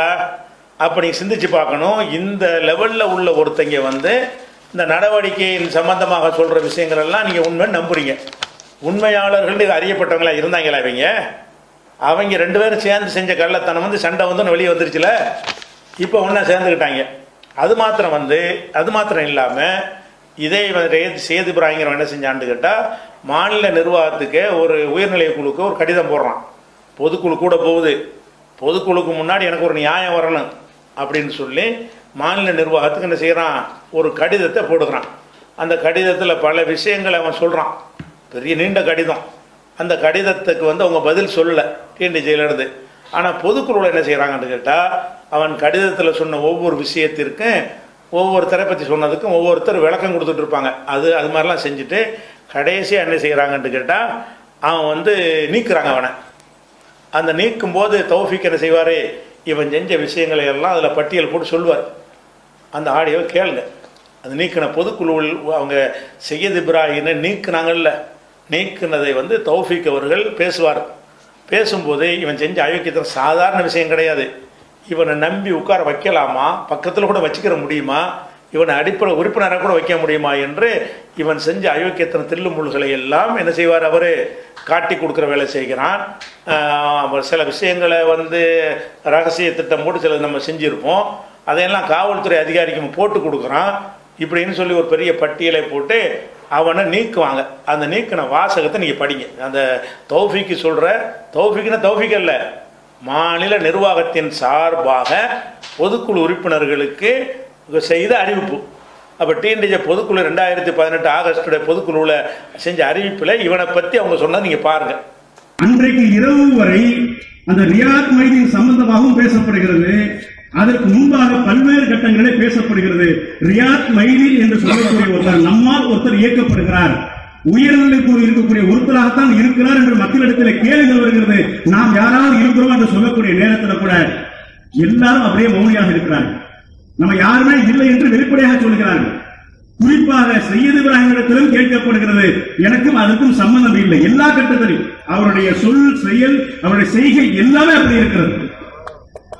அப்ப ஒரு செயற்குழுல நாங்கள் எல்லாத்தையும் விளக்குகிறோம். விளக்கி முடித்ததற்கு பிறகு அதற்கு பிறகு ஒரு நிகழ்வு ஏற்படுகிறது. நான் தான் ரியாத் மைதீன் என்று ஒருத்தர் சொல்றாரு. என்னை ரியாத் மைதீனாக இருந்து செயல்படுத்திய ஜமாஅத்துடைய பொதுச் செயலாளர், ஜமாஅத்துடைய பொதுச் செயலாளராக இருக்கக்கூடிய சையத் இப்ராஹிம் தான் என்னை இப்படி இயக்கிறார் சொல்லும் பொழுது, நாங்கள் உங்களிடத்தில் வாக்குறுதி கொடுத்தோம்ல, கிளையில் இருக்கக்கூடிய மக்கள், மாவட்டத்தில் இருக்கக்கூடிய மக்கள் எல்லாம் பல்வேறு கட்டங்களிலே தனிப்பட்ட முறையில நிர்வாகத்தின் அடிப்படையில பல செயற்குழுவிலே பல மாவட்டத்துடைய பொதுக்குழு கேட்கும் பொழுதெல்லாம் ரியாத் மொய்தீன் எங்கள் ஒரு ஆள் யாருமே கிடையாது என்று உங்களிடத்திலே வாக்குறுதியை கொடுத்ததற்கு பிறகு மீண்டும் எங்களில் ஒருத்தர் என்று சொன்னார், எங்க மீது உங்களுக்கு நம்பிக்கை வருமா? வராது. இப்ப இவ்வளவு நேரம் பேசினாங்க, எல்லாம் வெளிப்படையாக பேசிக் கொண்டிருக்கிற நேரத்தில் ஒருத்தர் நீங்க பொய் சொல்லிவிட்டு போனார் என்று உங்களுக்கு பின்னாடி தெரிந்தால் உங்களால் மன்னிக்க முடியுமா? கடந்த காலத்தில் நாங்கள் தப்பு செய்து விட்டோம் என்று உங்களிடத்தில் வெளிப்படை எப்பொழுது சொன்னால் உங்களிடத்தில் அதிகாரம் இருக்குது எதையும் செய்வதற்கு. ஆனால் வெளிப்படை மறைத்து வைத்துவிட்டு உங்களை ஏமாற்றும் விதமாக எல்லா விதமான ஒரு போலித்தனத்தையும் செய்துவிட்டு வெளியில் உங்களுக்கு தெரிந்தால் இழுத்து போட்டு கூட அடிக்கலாம். அப்படி கோவம் வன்மவராதா? அப்ப செயற்குழுவில் அத்தனை பேரும் ஏமாற்றிவிட்டு, நிர்வாக குழுவில் அத்தனை பேரை ஏமாற்றிவிட்டு இவன் எதுவுமே பேச முடியாது என்ற ஒரு சூழ்நிலை வரக்கூடிய வகையில இவன் கல்லனாக இருப்பான், இவன் கல்லனாக இருக்கும் பொழுது நினைத்துக் கொண்டிருக்கும் நேரத்தில் இவர்தான் அத்தனையும் செய்தார் என்று நினைக்கக்கூடிய நேரத்தில் எங்களால் பொறுத்துக் கொள்ள முடியவில்லை. காரணம், எங்களுக்கு ஏற்பட்ட அவமானம் கருதவில்லை. எங்களுக்கு ஏற்பட்ட ஒரு மாதிரி அவர் இன்சல்ட் பண்ணிட்டாரு, எங்களை நம்பலை அப்படி பார்க்கவே இல்லை. அத்தனை செயற்குழு உறுப்பினர்களையும் அத்தனை பொதுக்குழு உறுப்பினர்களையும் எல்லாத்தையும் முட்டாளாக்கி விட்டு எப்படி ஒருத்தன் பொதுச் செயலாளர் இருக்க முடியும்? அதற்காகத்தான் உடனடியாக பொதுச் செயலாளர் பதவியிலிருந்து நீக்கம் செய்கிறோம். உயிர்கள் பேசி இந்த நம்பிக்கைக்கு பாத்தமாக எல்லாத்தையும் முட்டாளாக்குவதாக ஒருத்தர் இப்படிப்பட்ட பொறுப்பில் இருந்தால் நாளைக்கு எதையும் செய்வார், எதையும் நம்பி ஒப்படைக்க முடியாது என்ற அடிப்படையில் நீக்கம் செய்யப்படுகிறார். அதற்கு பிறகு உயர்நிலை குழு கூடுகிறது. கூடியதற்கு பிறகு இனிமேல் இவரை நம்ம பக்கத்தில் உட்கார வைக்க முடியாது. இன்றைக்கு இருக்கக்கூடிய உயர்நிலை குழு இன்னைக்கு இருப்பாங்க, நாளைக்கு யாரும் வருவாங்க. யாரும் வந்தாலும் இந்த இயக்கத்தை வழிநடத்த வேண்டும் என்ற, வழிநடத்த முடியும் என்ற ஒரு நிலை இருக்க வேண்டும். இருக்க வச்சுட்டு இவர் அந்த மேட்டில் மாட்டினவர்ல, கள்ளத்தனமா இருந்தவர்ல, மறைச்சிருந்தவர்ல, எல்லா பொதுக்குழு உறுப்பினர் ஏமாத்தினவர்ல என்று யாரையும் சந்தேகப்படக்கூடாது என்ற அடிப்படையில எந்த காலத்திற்கும் உயர்நிலை குழுவிற்கு வர முடியாது என்று தீர்மானம் எடுத்திருக்கிறோம். அதுக்கு ஒப்புதல் தருகிறீர்களா? இது ஒண்ணு. இதுல வெளிப்படையாக அவர்கிட்ட மேலாண்மை குழு தலைவர் என்ற அடிப்படையில் நாசர் கேட்டும் அவர் சொல்லவில்லை. இது ஒரு விஷயம். அவர் என்ன கேட்கிறார், நாசர் கடிதம் அனுப்புனேன், கடிதத்துக்கு நீங்க பதில் சொல்லல அப்படின்னு ஒரு கேட்கிறார். அவர் கடிதம் விளக்கம் கேட்டு அனுப்பினாரா அது முடிவெடுத்து அனுப்பினாரா? எல்லாத்தையும் முட்டாளாக்கி விட்டு நீங்கள் எல்லாம் குற்றவாளிகள், உங்களுக்கு எதிராக அல்லாஹ்விடத்தில் நான் பிரார்த்தனை செய்து கொண்டிருக்கிறேன். நாங்க தனிப்பட்ட முறையில உயர்நிலை குழு உறுப்பினர்கள் தனிப்பட்ட முறையில தௌஃபீக் கரீம்ங்கிற அடிப்படை நடவடிக்கை எடுத்தோமா அல்லது மக்களுடைய மனதை கருத்தில் எடுத்தோமா? மக்களுடைய மனதை எல்லாத்தையும் முட்டாளாக்குறாரு. நிர்வாகத்தில் தவறே இருக்கட்டும், தவறுகள் இருந்தால் நேரடியாக லெட்டர் கொடுத்து சொல்லலாம். அப்படி சொல்லவே முடியல, தீர்வு கிடைக்கல. நீ உறுப்பினராக இருக்கிறார், தாவலில் கலந்து கொள்ளலாம். அதுக்கு பிறகு அடுத்த நிலையில் தாவலில் கலந்து கொள்ளலாம், அமைதி இருக்கிறாங்க. அதை தாண்டி ஒரு லெட்டரை நம்மளுடைய வட்டத்தை தாண்டி புதுவெளியில் பரப்பலாமா? இன்றைக்கு எதிரிகள் எல்லாம் அந்த நம்ம லெட்டருக்கு அனுப்புறாங்க. நம்மகிட்ட மட்டும்தான் அந்த லெட்டர் கிடைச்சதா, அவர் அனுப்பிய இந்த வாட்ஸ்அப் கிடைச்சதா, வெளி மக்கள்கிட்ட கிடைச்சா? நம்மளுடைய ஜமாத்துடைய நிர்வாக செய்திகள் தவறு இருந்தாலும் கேள்வி கேட்பதற்கு உங்களுக்கு அதிகாரம் இருக்கிறது. அதை எல்லாம் தூக்கி விட்டு எதிரிகளுக்கு பரப்பினான்னு சொன்ன அவர் என்னங்க செய்யறது? அதுவும் உளவுத்துறைக்கு காவல்துறைக்கு காட்டி கொடுக்க வேலையை செய்திருக்கிறார். இப்படிப்பட்ட வெளியில் பரப்பியவருக்கு என்ன செய்யலாம் சொல்லுங்க? அடிப்படை நீங்க கையில் பார்ப்போம். இந்த ஆடியோவை கேட்கும் போது உங்களுக்கு என்ன தெரிகிறது? இவனை எந்த ஊர்ல கணக்கில் எடுத்துக்கொள்ள தகுதியான இருந்திருக்கிறானா? இவனை நம்பி ஒரு அமைப்பு சார்பாக இவனை நம்ப இயலுமா? ஒரு இயக்கம் சார்பாக நம்ப இயலுமா? எத்தனையோ மாவட்ட கிளையில் உள்ளவங்க அவன்கிட்ட தொடர்பில் இருப்பீங்க, எதையாவது ஒரு ஆதங்கத்தில் ஒன்று பேசியிருப்பீங்கல்ல, அதெல்லாம் பிடிச்சி வச்சுக்கிடுவான். வச்சுட்டு என்ன செய்வான்னா உங்களை மிரட்டுவான். உங்களுக்கு அவனுக்கு ஏதாவது பிரச்சனை வந்துச்சுன்னு சொன்னால் அதை வெளியிட்டுருவேன், இதை வெளியிட்டுருவேன், எல்லாம் வச்சிருக்கிறேன்பா. அப்படி எல்லாத்தையும் வச்சுக்கிறவன் மக கெட்டவன். எப்போதுமே எதை எடுத்தாலும் ரெக்கார்டு பண்ணுறவனுக்கான அவனே மக கெட்டவன் தான். இப்போ நான்லாம் எந்த ஒரு காலத்தில் ரெக்கார்டு பண்ணவே மாட்டேன். எந்த ஒரு விஷயமா இருந்தாலும் ரெக்கார்டு பண்ணவே மாட்டேன். யார் எனக்கு ஃபோன் பண்ணாலும் சரி அதை ரெக்கார்டு பண்ணி வைக்கிற வழக்கமே எனக்கு வேணாம். அது முசீபத்து. அது அவன் ஏதோ நம்பி நம்மள்கிட்ட சொல்லுவான், சைத்தான் நம்மளை கெடுத்து அதை போட்டு அவனை தப்பாக பயன்படுத்த விடுவாங்கிறதுனால நம்பி தான் நம்மள்கிட்ட சொல்கிறான். நம்பி ஒருத்தன்ட்ட சொல்லும் போது நான் அந்த நம்பிக்கைக்கு ஏற்றவனாக இருக்கணுமா இல்லையா? ஏற்றவனாக இருக்கிறேன்னா என்ன அர்த்தம்? எனக்கு சொல்கிறது எனக்கு மட்டும் தான் அவன் சொன்னான், உலகத்துக்கு சொல்கிறது சொன்னானா? எனக்கு மட்டும் ஒரு செய்தியை சொன்னானே, ஆனால் அது எனக்கு மட்டும் ஒரு இதாக வைத்துக் கொள்ளணுமே தவிர எனக்கு சொன்னதை வெளியே நான் சொல்வதாக இருந்தால் அவன்கிட்ட பர்மிஷன் கேட்கணும். இதை எல்லாருக்கும் சொல்லிடலாமா, இதை நான் பரப்பிடலாமா, இதை பதிவு செஞ்சு கொள்ளலாமா என்று கேட்டுவிட்டு பதிவு செஞ்சால் தப்பு கிடையாது. இவனுடைய எதுன்னு கேட்டால் சும்மா எதை சொன்னாலும் பதிவு பண்ணி ஒவ்வொரு மாவட்ட கிளை நிர்வாகிகளுடைய அந்த ரங்கங்களும் இவன்கிட்ட இருக்கிறது. அனைத்தையும் பற்றியும் வெளியிடுவேன் அதில் சொல்லியிருக்கிறான். என்னென்ன பேசணும் எல்லாத்தையும் வச்சிருப்பான், பாதுகாத்து வச்சிருப்பான். அப்போ அந்த மாதிரியான அடிப்படையில் இப்போ என்ன விஷயம்னு கேட்டால், இவனை அந்த பொதுக்குழு நீக்குறாங்கல்ல, நீக்கும் போது அடிப்படை உறுப்பினர் நீக்கியாச்சு. இவனை நம்பவே கூடாதுந்தாச்சு. இப்போ ரொம்ப நம்பிக்கைக்குரியவனா மாறிட்டான். அப்போ இந்த மாதிரியான ஒரு கேடு கட்டவன் நீக்கினவனு அயோக்கியனாக இருக்கிறான், நீக்கப்பட்டவனு அயோக்கியனாக இருக்கான்னு விளங்குதா இல்லையா?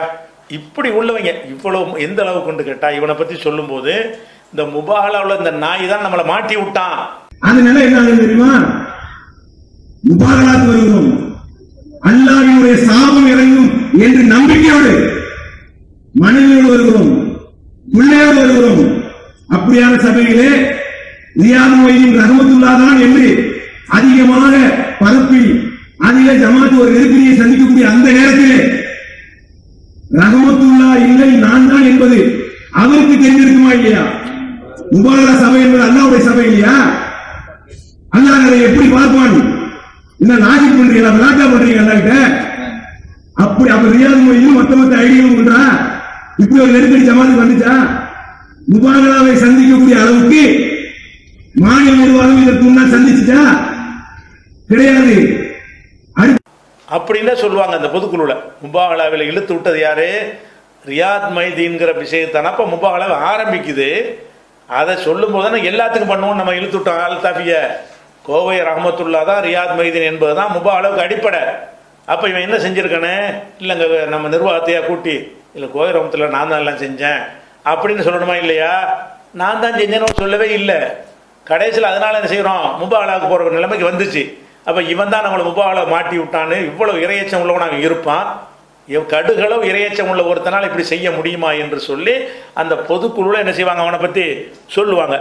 அப்ப முபாகலாவில் மாட்டி விட்ட ரியாத் மைதீன்கிற அந்த ஒரு ஆடியோவை நீங்க என்ன செய்யுங்க, கேளுங்க. கேட்டீங்களா?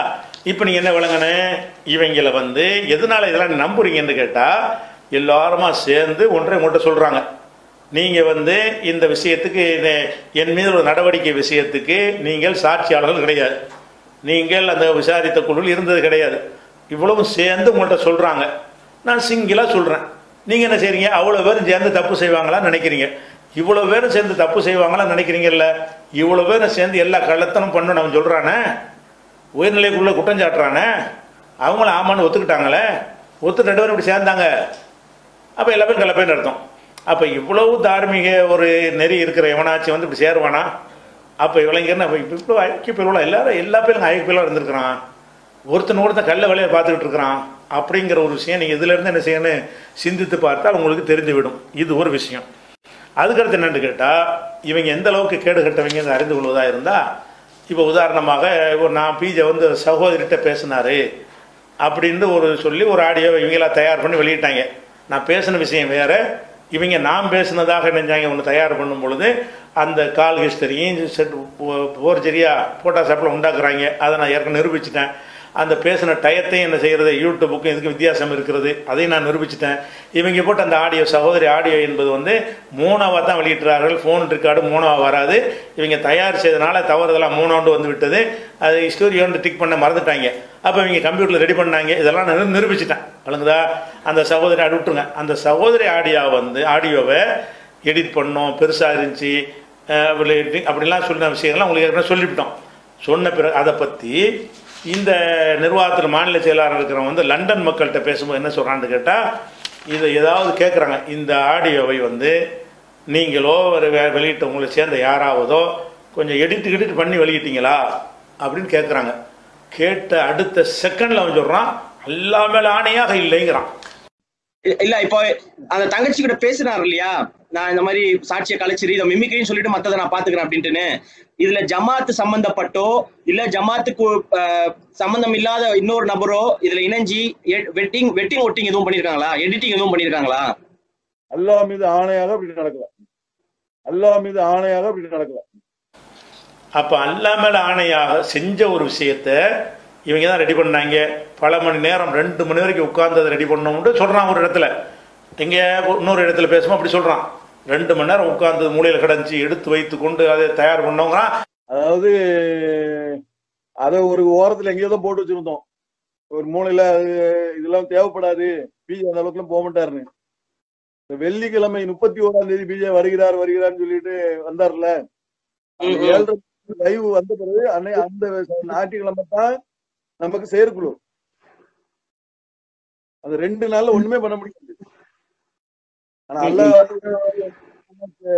அன்னைக்கு நம்ம வச்சிருந்தத இரவோடு இரவாக உட்கார்ந்து 2 மணி வரைக்கும் நானும் முகமது இவங்க ஒரு 2-3 சகோதரர்களும் சேர்ந்து இரவோடு இரவாக அது அப்படியே இருந்தது அப்படியே ரெடி பண்ணி உடனே போட்டோம்.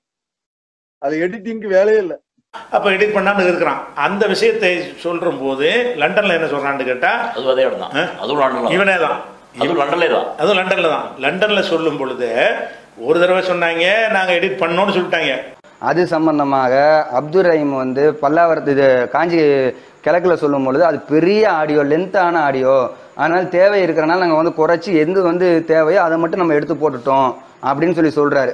அதுக்கு முன்னாடி பிஜே அவருடைய அந்த 3 மாதம் கழிச்சு வந்து மறுக்கும் பொழுது நான் அந்த சகோதரிகிட்ட பேசுனதா இருக்கட்டும், இவங்கள்ட்ட பேசுறதா இருக்கட்டும், எல்லாத்தையும் வந்து எடிட் பண்ணி போட்டிருக்கிறாங்க அப்படின்னு சொல்றாரு. இதெல்லாம் எப்பன்னு சொன்னா லைவ் எல்லாம் பேசப்படுறது எப்பன்னா நம்ம கட் பண்ணி துண்டு துண்டா போடுறோம்ல, அப்ப கிடையாது, அதுக்கெல்லாம் முன்னாடி அந்த எடிட் பண்ணி போடப்பட்டதை நான் எப்படி நான் எப்படி உறுதிப்படுத்துறேன்னா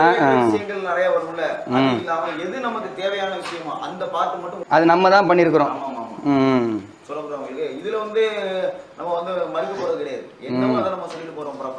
சரி, ஓகே. அதுல ஏதாவது கை வேலை பாத்தீங்களா, அது உள்ளது அப்படி எதுவும் செய்யலையான்னு கேக்குறாங்க. அப்ப இவன் சொன்னது என்னன்னு கேட்டா அல்லா மேல ஆணையை எடிட் பண்ணலங்கிறான். இல்ல இப்போ அந்த தங்கச்சி கிட்ட பேசுறாரு இல்லையா, நான் இந்த மாதிரி சாட்சியை கலைச்சிரு இதை மிமிக்ரின்னு சொல்லிட்டு மத்ததை நான் பாத்துக்கிறேன் அப்படின்ட்டுன்னு. இதுல ஜமாத்து சம்பந்தப்பட்டோ இல்ல ஜமாத்துக்கு சம்பந்தம் இல்லாத இன்னொரு நபரோ இதுல இணைஞ்சி வெட்டிங் ஒட்டிங் எதுவும் பண்ணிருக்காங்களா, எடிட்டிங் எதுவும் பண்ணிருக்காங்களா? அல்லாஹ் மீது ஆணையாக அப்படி நடக்கல. அல்லாஹ் மீது ஆணையாக அப்படி நடக்கல. அப்ப அல்லா மேல ஆணையாக எடிட் பண்ணல அப்படின்னு சொன்னா இவன் வந்து அல்லா மேல ஆணையாங்கிற வச்சு தானே எல்லாம் நம்புறீங்க. அல்லா மேல ஆணையாக ஒருவன் பொய் சொல்வான் என்பது தெரிந்து விட்டால் இவன் ஒருத்தன் சொன்ன பொய்யாடுக்கு எல்லாம் சேர்ந்தானே லண்டனுக்கு வழக்கம் கொடுக்குறாங்க, ப்ரிப்பேர் பண்ணி தானே கொடுக்குறாங்க. அப்ப லண்டன் மக்களை ஏமாற்றுவதற்காக வேண்டி அல்லா மேல சத்தியம் பண்ணியும் சொல்லலாம்.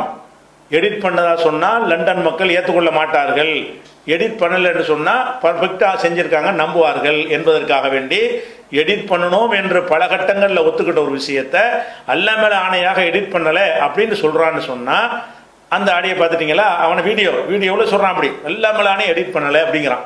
அப்ப நீங்க என்ன வழங்கணும், இவங்க வந்து அல்லாஹ் மேல ஆணையிட்டு பொய் சொல்லக்கூடியவன் வந்து என் நடவடிக்கை சம்பந்தமாக சொல்றதெல்லாம் உண்மை நீங்க நம்புறீங்க. இவர்கள் நம்பிக்கை குரலாக இருந்தார்கள் நம்மளாச்சு, ஒரு அதுக்கு ஆதாரம் வேணும், ஒரு சின்ன கிரவுண்ட் வச்சுக்கலாம். இவங்கிட்ட அந்த ஒரு கிரவுண்ட் இல்லாமல் இருக்கிறான், அதை நீங்க சிந்திச்சு பார்க்கணும். அதுக்கடுத்து வந்து இவன் இப்போ ராமத்துல்லாங்கிறவன் காணல மெண்டல், இவன் என்ன பண்றான்னு கேட்டா ஒரு தேர்தல் பிரச்சாரத்தில் ஒரு தேர்தல் நேரம் அப்போ திமுகவுக்கு நம்ம ஆதரவு கொடுக்குற மாதிரி ஒரு முடிவு எடுத்து அவங்க செலவில் ஒரு மீட்டிங் நடக்குது, தேர்தல் பிரச்சார கூட்டம் நடக்குது, வேட்பாளர்லாம் வந்து இருக்கிறாங்க. அந்த நேரத்தில் என்ன செய்யுதுன்னு கேட்டால் ஹைதர் அலி வந்து அவர் தனியாக போட்டிடுறாரு.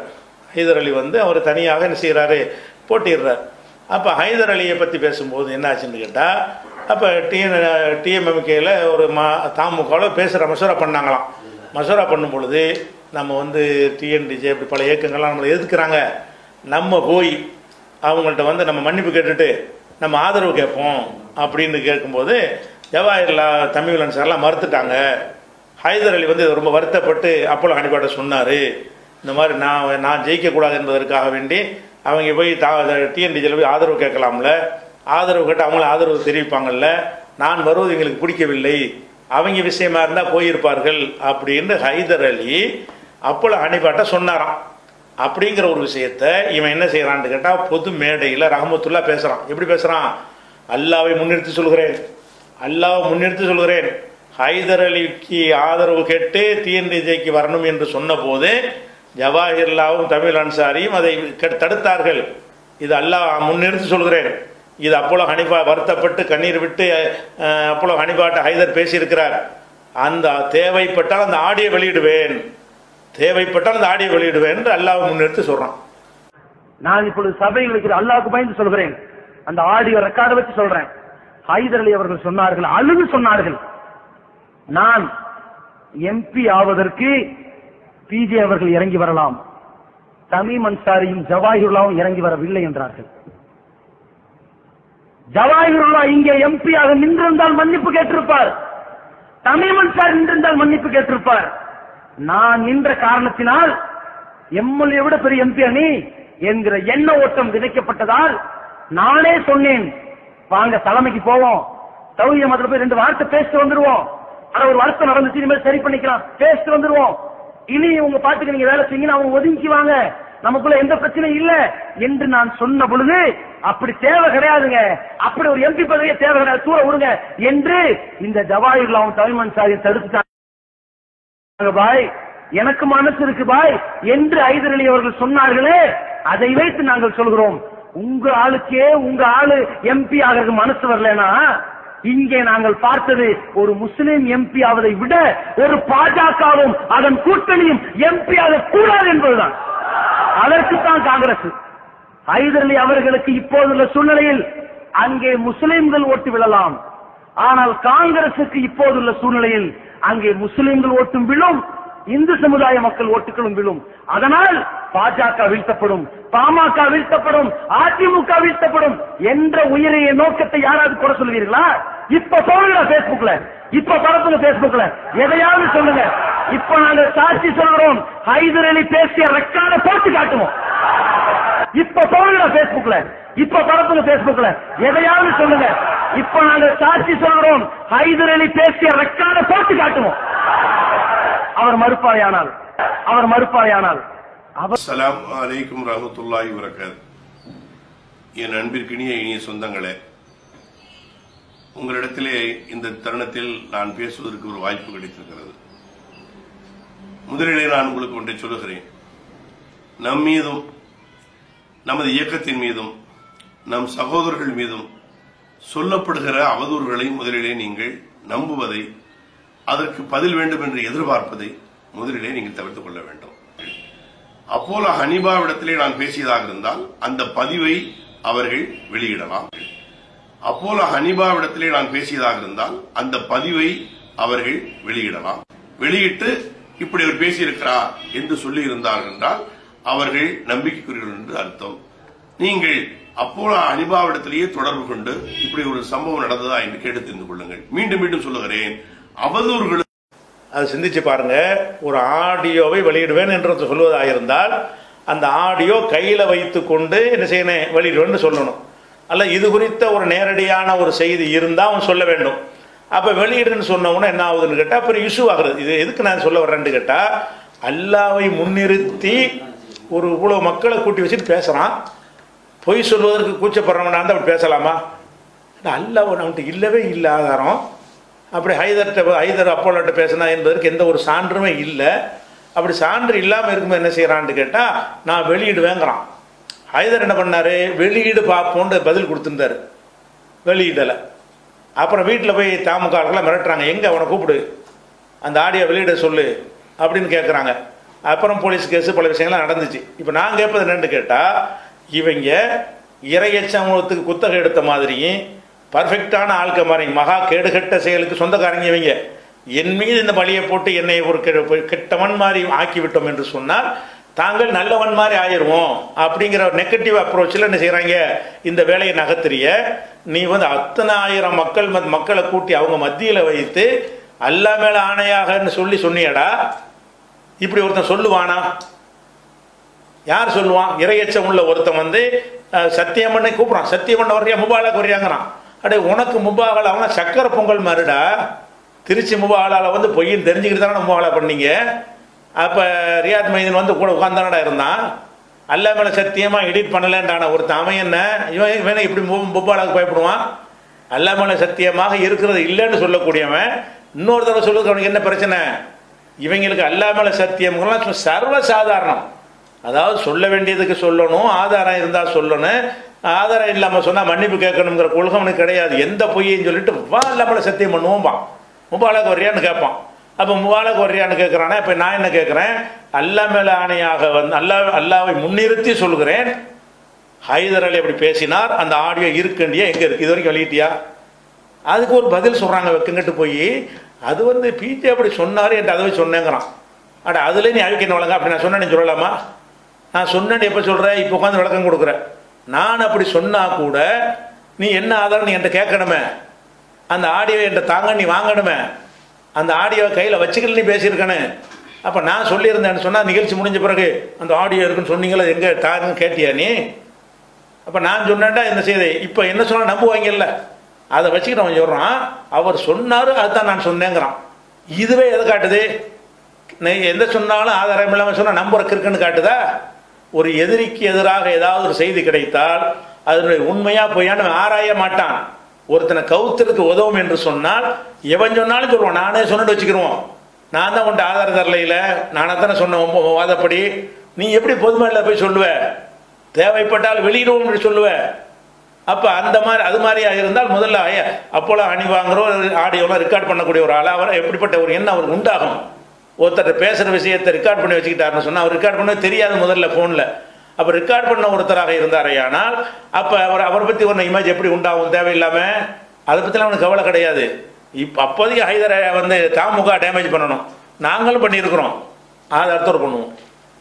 தாமுக செஞ்ச ஊழல் லஞ்சம் அவங்க தில்லு முள்ளுகளை எல்லாம் சான்றுகளோடு நாங்கள் பண்ணியிருக்கிறோம். ஆனால் இவன் பண்ணது என்னன்னு கேட்டால் இல்லாத ஒன்றை வச்சு பண்ணணும். அப்போ அல்லாமலே சத்தியமாகன்னு சொல்லக்கூடியது இவனுக்கு சக்கரை பொங்கல் வழங்குதா? இவன் இப்போ சொல்வது நீங்கள் நம்புறீங்க. இப்படி இப்போ துணிஞ்சு பொய் சொன்னோன்னாச்சே, இவன் சொல்லக்கூடிய இந்த விஷயம் இப்படி சரியா இருக்குன்னு நினைக்க மாட்டீங்களா? ஒருத்தன் தொடர்ச்சியாக பொய்யா சொல்லிகிட்டே வர்றான், அப்படி சொல்லிக்கிட்டு வர்றவன் பேர் எடுத்தவன் வந்து சொல்கிறான் என் விஷயமா சொல்லும்போது மட்டும் கரெக்டுங்கிறீங்க. பொருளாதார விஷயமாக கொள்ளையடிச்சாங்கிறது ஆதாரத்தை அள்ளி போட்ட பிறகு நாங்கள் களவாங்கலன்னு சொல்லி நீங்கள் நம்புறீங்க. சிந்திச்சு பார்க்கணும் நீங்கள். அது மாதிரி வந்து இவங்க பொய் எதுக்கு இதெல்லாம் சொல்கிறேன்னு கேட்டால் இவங்க துணிஞ்சு பொய் சொல்லுவாங்க, கூச்சமே வராது இவங்களுக்கு பொய் சொல்வதற்கு.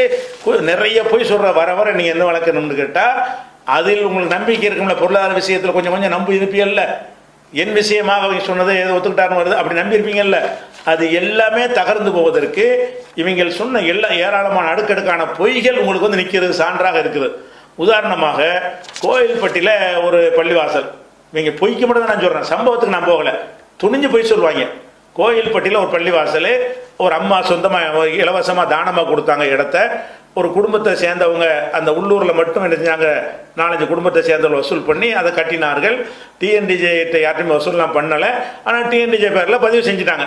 பதிவு செஞ்ச பிறகு அவங்களுக்கு இந்த நிலைப்பாடு இவங்களுடைய பிறை விஷயம் மற்ற விஷயங்கள்லாம் அவங்களோட உடன்பாடு இல்லை. அவங்க என்ன சேர்ந்தவங்க என்டிஎஃப் சேர்ந்த ஆளுகளும் அவங்க கிடையாது. இன்னைக்கு வரைக்கும் அவங்க என்டிஎஃப் கிடையாது, தனியாக தான் இருக்கிறாங்க. அவங்களுக்கு இவங்க பிடிக்கல, டிஎன்டிஜியில் பண்ணிக்க முடியாது, தௌஹீதான கொள்கையில் இருந்துட்டு போகிறோம், நம்ம இதுக்கான இவங்களுக்கு பின்னாடி இருக்க வேணாம் அவங்களுக்கு பின்னாடி இருக்க வேணாம்ங்கிற கொள்கையில் அவங்க இருக்கிறாங்க. அந்த மாதிரி இருக்கக்கூடிய நேரத்தில் அந்த பள்ளி வாசலுக்கு நினைஞ்சாங்கன்னா வழக்குகளுக்கு போட்டு நீங்கள் பூட்டிட்டாங்க. பூட்டின விஷயம் ஆச்சு. அந்த பூட்டினதுக்குலாம் நான் போல சம்பவத்துக்கு முன்னாடி விளக்கிட்டேன். அதில் சொல்ல வேண்டிய முக்கியமான விஷயம் என்னன்னு கேட்டால், அந்த கோயில்பட்டியுடைய பள்ளிவாசல் சம்பந்தமாக அந்த முகமதுங்கிறவனு அப்துல் ரஹீம் உட்காந்து என்ன செய்கிறாங்க, அது ஒரு விளக்கம் கொடுக்குறாங்க. என்ன விளக்கம் கொடுக்குறாங்கன்னு கேட்டால், அந்த அம்மா வந்து இடத்த தந்த அம்மா வந்து எங்கள் பேருக்கு ரெஜிஸ்டர் பண்ணி தந்தாங்க, பிறகு வேற ஒரு ஆள் பேரில் ரெஜிஸ்டர் பண்ணாங்க, எங்கள் பேரில் ரெஜிஸ்டர் பண்ணிவிட்டு பிறகு வேற ஒரு ஆள் பேரில் ரெஜிஸ்டர் பண்ணாங்க. அப்போ அதை வந்து நாங்கள் எதிர்த்து கோர்ட்டுக்கு போய் அந்த ரெஜிஸ்டரை கேன்சல் பண்ணிட்டோம் அப்படின்னு சொல்லி இந்த 2 பேரும் உட்காந்து பொதுமக்கள்கிட்ட சொல்கிறோம். அந்த அம்மாவுக்கு ஒரு முதுமை, அவங்களுக்கு தெரியல என்ன பிரச்சனை என்ன அதுன்னு எதுவுமே தெரியல. அவங்கள கொண்டு போயிட்டு பக்கீர் பாபியினுடைய வகைராக்களுக்கு ரிஜிஸ்டர் செய்யறாங்க. ஆமா, ரிஜிஸ்டர் செய்யறாங்க, அவங்க பேர்லயே மாத்திடுறாங்க. இது ஒரு வேலை செய்யறாங்க, கேன்சல் பண்ணி. ஆமா, கேன்சல் பண்ணி பண்ணிடுறாங்க. அதுல ஒரு கூடுதலான செய்தி என்னன்னு சொன்னா, அவங்க அந்த பேர்ல ரிஜிஸ்டர் பண்ணிக்கிட்டாங்கல்ல, அதுக்கப்புறம் அதுல கோர்ட்ல போகும்போது அந்த ரிஜிஸ்டர் வந்து கேன்சல் பண்ணிட்டாங்க. இப்ப அது தமிழ்நாடு தௌஹீத் ஜமாத்துக்குரிய சொத்தாகத்தான் இருக்கு. ஆனா அது பிரச்சனையானதுனால இப்ப அது வழக்காக வந்து போய்கிட்டு இருக்கு. அதுலயே அவங்க மூக்குடைந்து தான் போனார்கள். அதுல துளசி அந்த அம்மாவுக்கு ஒரு முதுமை, அவங்களுக்கு தெரியல என்ன பிரச்சனை என்ன அதுன்னு எதுவுமே தெரியல. அவங்கள கொண்டு போயிட்டு பக்கீர் பாபியினுடைய வகைராக்களுக்கு ரிஜிஸ்டர் செய்யறாங்க. ஆமா, ரிஜிஸ்டர் செய்யறாங்க, அவங்க பேர்லயே மாத்திடுறாங்க. இது ஒரு வேலை செய்யறாங்க, கேன்சல் பண்ணி. ஆமா, கேன்சல் பண்ணி பண்ணிடுறாங்க. அதுல ஒரு கூடுதலான செய்தி என்னன்னு சொன்னா, அவங்க அந்த பேர்ல ரிஜிஸ்டர் பண்ணிக்கிட்டாங்கல்ல, அதுக்கப்புறம் அதுல கோர்ட்ல போகும்போது அந்த ரிஜிஸ்டர் வந்து கேன்சல் பண்ணிட்டாங்க. இப்ப அது தமிழ்நாடு தௌஹீத் ஜமாத்துக்குரிய சொத்தாகத்தான் இருக்கு. ஆனா அது பிரச்சனையானதுனால இப்ப அது வழக்காக வந்து போய்கிட்டு இருக்கு. அதுலயே அவங்க மூக்குடைந்து தான் போனார்கள். அதுல துளசி இது உண்மையா? இவனுக்கு என்ன இலக்கு? டிஎன்டிஜியில் உள்ள ஆளுக்கு தலையாட்டுவாங்கன்னு அவ்வளோ நம்பிக்கை அவனுக்கு. இது உண்மையா இல்லாட்டா நம்புவாங்க. அவன் எப்படி நினைக்கிறான்னு கேட்டா, நம்ம என்ன சொன்னாலும் நம்புற அளவுக்கு வந்துட்டாங்க. பல கோடிகள் களவாடி இருக்கிறோம்னு ஆதாரத்தை போடுறதுக்கு கூட அவங்க நம்ப தயாரா இல்லை. நம்ம சொல்றத நம்புறாங்க. அதனால இதையும் சொல்லுவோம்ங்கிற அளவுக்கு இருந்திருக்காங்க. என்ன சொல்றான், 2 விஷயம் சொல்றான். அந்த அம்மா வந்து என்ன செஞ்சாங்களாம், டிஎன்டிஜே கொடுத்து விட்டு அதை வேற இன்னொரு ஆளுக்கு போய் ரிஜிஸ்டர் பண்ணி வச்சுட்டாங்களா, 2வது ஒரு ஆளுக்கு போய் கொடுத்துட்டாங்களாம். இவங்க என்ன செஞ்சாங்களா, டிஎன்டிஜேல இருந்து கோர்ட்டுக்கு போய் அந்த இதை நாங்கள் கேன்சல் பண்ணி விட்டோம் அப்படின்னு சொல்லி லைவ் போட்டு அறிவிப்பு செஞ்சு லைவ் போட்டு அதில் சொல்றாங்க. இது உண்மையா? அந்த அம்மா யார் பேருக்கு ரிஜிஸ்டர் பண்ணி கொடுத்தாங்க சொல்லு? டிஎன்டிஜேக்கு எழுதி தானமாக கொடுத்துட்டாங்கல்ல. அதுக்கு பிறகு அந்த அம்மா வேற யார் பேரில் ரிஜிஸ்டர் பண்ணி கொடுத்தாங்க? அதுக்குரிய ஆதாரத்தை வெளியிட்டு நீ என்ன கேஸ் போட்டு அதை கேன்சல் பண்ண, கோர்ட்டில் தானே பண்ணியிருக்கிற, பேப்பர் இருக்கும்ல, அதை வெளியிடு. 2ம் பொய். அந்த அம்மா இவங்களுக்கு தானம் கொடுத்துட்டு கொஞ்ச நாள் கழிச்சு அல்தாபியை சேர்ந்த ஒரு ஆளுக்கு தானம் மாற்றி கொடுத்துட்டாங்கன்னு சொல்கிறான். பகிரங்கமாக உட்காந்து சொல்கிறான், டிவி அந்த லைவ்ல உட்காந்து சொல்கிறான். அப்போ அந்த டிஎன்டிஜியில் உள்ள மக்களை பற்றி என்ன மரியாதை வச்சிருக்கிறான்? துணிஞ்சு பொய்மையெல்லாம் கட்டு நம்ம என்ன சொன்னாலும் நம்புவாங்க. அப்படி ஆக்கிட்டோம். மூளையை அடகு வைக்கக்கூடிய 3 மாதம் மண்டை கல்வி என்ன சொன்னாலும் நம்புவதுன்னு ஆக்கி விட்டோம். அந்த தைரியத்தில் சொல்கிறான் வேற ஒரு ஆளுக்கு ரிஜிஸ்டர் பண்ணி கொடுத்தாங்கன்னு ஒரு பொய் சொல்கிறான். அடுத்து சொல்றான் நாங்க கோர்ட்ல போய் அந்த ரிஜிஸ்டரை கேன்சல் பண்ணிட்டோம் அப்படிங்கிறான். இது உண்மையா? 2ம் பொய் தானே. அவங்க ரிஜிஸ்டரும் பண்ணவில்லை, இவங்க போய் கேன்சல் பண்ணவில்லை. என்ன நடப்பு என்று கேட்டால், இப்போ வந்து அந்த சொத்துக்கு வந்து வில்லங்க சர்டிபிகேட் எடுப்பாங்க இல்லையா கோர்ட்ல, பத்திரப்பதிவுல போய் கேட்டால் வில்லங்க சான்று தருவாங்க. அப்ப இன்னைக்கு அந்த சொத்து என்ன லெவல்ல இருக்குது என்று பார்த்தால் அந்த விவரங்கள் வந்து அதுல கிடைச்சிரும். அந்த வில்லங்க சர்டிபிகேட் நான் உங்களுக்கு போடுறேன் பாருங்க. அஸ்ஸலாமு அலைக்கும் ஜி. இந்த வில்லங்க சர்டிஃபிகேட்டு நேற்றைய தேதியில் புதுசாக எடுத்திருக்கோம். அதில் வந்து வில்லங்க சர்டிஃபிகேட்டில் வந்து என்னென்னு சொன்னால் 2வது பக்கத்தில் சீரியல் நம்பர் 2 கொடுத்துருக்கிற வில்லங்க சர்டிஃபிகேட் என்னென்னா 2011வது வருஷம் 8097வது டாக்குமெண்ட் நம்பரு. அது வந்து முதல்ல 2011வது வருஷம் பீமா ஜான் டிஎன்டிஜேக்காண்டி கொடுத்தது. அதே கீழே அப்படி வந்தீங்கன்னா 13வது பக்கத்தில் சீரியல் நம்பர் 21 அதை பாருங்க. 2655வது டாக்குமெண்ட் நம்பரில் 2019வது வருஷம் அந்த மேலே உள்ள டாக்குமெண்ட் வந்து ரத்தாக இருக்கு. ரத்து ஆவணம்னு போட்டிருக்கும் பாருங்க. அதான் ரத்து பண்ணது, 2019 ரத்து பண்ணது. இப்போ டிஎன்டிஜேக்கு அந்த இடம் சொந்தம் இல்லை. அதாவது நாம் கேன்சல் செய்த டாக்குமெண்ட் வந்து இப்போ அவங்க பேரில் இருக்கு, மாறிட்டு அப்படின்னு சொல்லி அந்த அப்துல் ரஹீம் வந்து சொல்கிறாரு. இன்னைக்கு தேதி வரைக்கும் கேன்சல் ஆன மாதிரியே தான் இருக்குது. இப்போ டிஎன்டிஜேக்கு இன்னைக்கு நிலைமையில சொந்தம் இல்லை. இதுல என்ன சொல்றாங்கன்னு கேட்டா, அந்த அம்மா தானம் பண்ணாங்கல்ல, டிஎன்டிஜேக்கு தானமா கொடுத்துட்டாங்கல்ல, தான செட்டில்மெண்ட்டை பொறுத்து விலை கொடுத்து வாங்கினா அதை மாற்ற முடியாது. தானமா கொடுத்தாங்கன்னு சொன்னா, நான் தானமா கொடுத்தேன் நல்ல காரியம் செய்வாங்கன்னு, நல்ல காரியம் செய்யலை, என் தானத்தை கேன்சல் பண்றேன் அப்படின்னு சொல்லி தான செட்டில்மெண்ட்டை கேன்சல் பண்ணலாம்ங்கிற ஒரு சட்டம் இருக்கிறது. அந்த சட்டப்படி அந்த அம்மா என்ன செய்யறாங்கன்னு கேட்டா, டிஎன்டிஜே கொடுத்ததை நான் கேன்சல் பண்ணிட்டேன்ன்றாங்க. கேன்சல் பண்ணிட்டு அதனுடைய அர்த்தம் என்னன்னு கேட்டால், அந்த அம்மாவுக்குரியதாக மாறிடுச்சு. இப்போ அந்த சொத்து கேன்சல் யாருக்கு மாற்றிலாம் அவங்க கொடுக்கல, தானம் கொடுத்ததை கேன்சல் பண்ணிட்டாங்க. கேன்சல் பண்ணிட்டா என்ன ஆகும்? ரத்து பண்ணிட்டாங்க. ரத்து ஆவணம்னு அதுக்கு பேர். அந்த ஆவணத்துக்கு பேர் ரத்து ஆவணம். ரத்து ஆவணத்தின் மூலமாக என்ன செஞ்சிட்டாங்கன்னு கேட்டால், நான் தானம் கொடுத்தது இல்லை, அப்போ என் கையில் இருக்குது அப்படின்னு அதுக்கு மீனிங். அப்படி இருக்கு. அப்போ அந்த அம்மா பேரில் தான் இருந்து கொண்டு இருக்கிறது. தானத்தை அவங்க தான் கேன்சல் பண்ணியிருக்காங்க. நீ ஏன் வந்துக்கிட்டு வேற ஒரு ஆளுக்கு எழுதி கொடுத்தாங்கன்னு இதுக்கு சொல்ற? நீ கோர்ட்டில் போய் அதை கேன்சல் பண்ண, கோர்ட்டில் போனால் இன்னைக்கு வரைக்கும் அவங்க பேர்லாம் இருக்குது. கேன்சல் பண்ண பிறகு தானத்தை அந்த ஆவணத்தை ரத்து ஆவணம் அவங்க எழுதிய பிறகு இப்போதைக்கு கோயில்பட்டி இடம் யார்கிட்ட இருக்குன்னு அந்த அம்மா பேரில் இருக்குது. அப்போ ஏன் துணிஞ்சு போய் சொன்னேன்? மக்களை நான் தக்க வைக்கிறதுக்காக உள்ளதை சொல்லு. அவங்க தானம் கொடுத்தாங்க, கேன்சல் பண்ணிட்டாங்க அப்படின்னு சொல்லி அதை அந்த உண்மையை சொல்ல வேண்டியதானே. அப்போ வேற ஒரு ஆளுக்கு எழுத போனாங்களா, அவங்க பயங்கர திறமையெல்லாம் பயன்படுத்தி அதை முறியடிச்சு அதை கேன்சல் பண்ணி விட்டோன்னு சொல்றீங்க. அப்போ யார் பேரில் எழுதி நான் காட்டு பார்ப்போம். என்ன கோர்ட்டில் நீ மனு போட்டு என்னத்தை கேன்சல் பண்ண சொல்லு பார்ப்போம். அப்போ துணிஞ்சு பொய் சொல்கிற ஒரு விஷயத்தை நீங்கள் பார்க்கிறீர்கள்.